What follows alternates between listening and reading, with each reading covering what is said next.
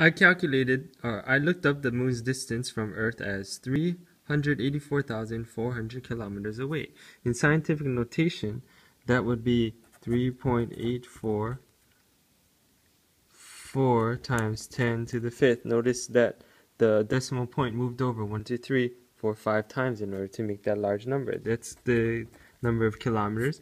And I want to convert that to how long it would take for me to send something at the speed of light to that distance. Speed of light is in meters, so I'm gonna convert my kilometers to meters. There is 1,000 meters in 1 kilometer. Beautiful. Now I know the speed of light here, and I want my meters on the bottom. So there is an equivalence with the speed of light.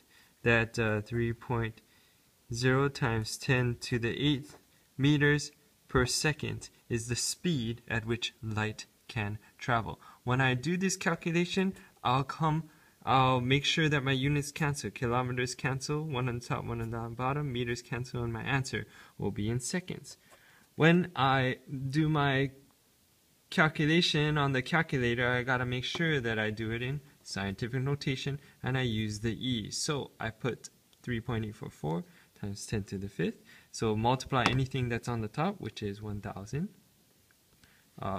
Divided by 1 times 1 is the same thing. And then I'm going to divide it by 3.0 because it's on the bottom. 3.0 times 10, use the E, 10 to the 8th power.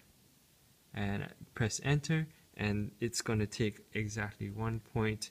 I can round to 2 sig figs because this value is in 2 sig figs. So it's going to take 1.3 seconds for me to relay information from the moon back to Earth at the speed of light.